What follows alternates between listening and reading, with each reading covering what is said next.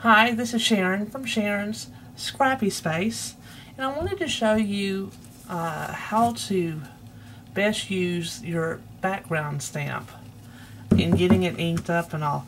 Now I've used the other way, and I'm a tall person, so I can grab this stamp and turn it, but it's still hard to get that good grasp to where I don't have a problem and smear ink.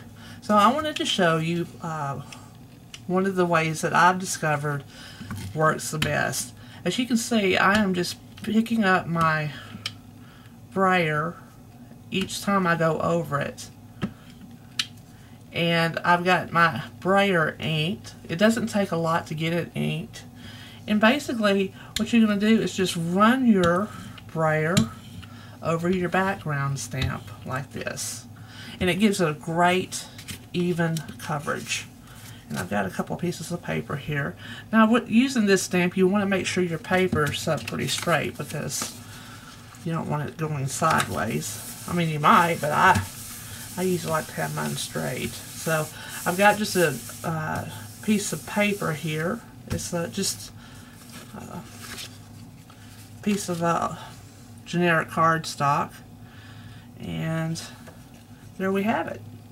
You can see how it's inked up, and it gives it a really good even coverage. I'll show you that one more time.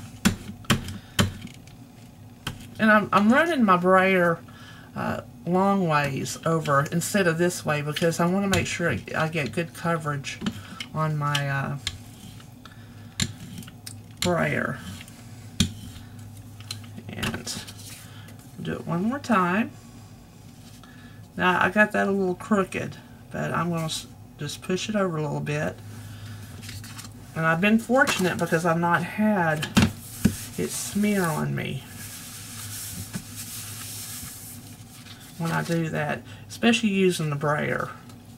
There we go, no smears, even though I had to move it a little bit. So this is really turned out to be a really good way to use your background stamps. Now I'm just going to get a regular diaper wipe, and I've discovered that actually cleaning the brayer and the stamp at the same time works pretty well too. So I'm just running this diaper wipe over the stamp, making sure I get to all the edges, and I only use the rest of it and just make sure I got everything off this, I've gotten all that off. And I'm going to stamp this to show you that it all came off there too. So just a couple tips on using background stamps and the Stamlpin Up brayer. I hope you found this tip helpful. Check out my website for more ideas and tips on using Stamlpin Up products. And I would absolutely love to be your Stamlpin Up demonstrator. Thank you and have a great day.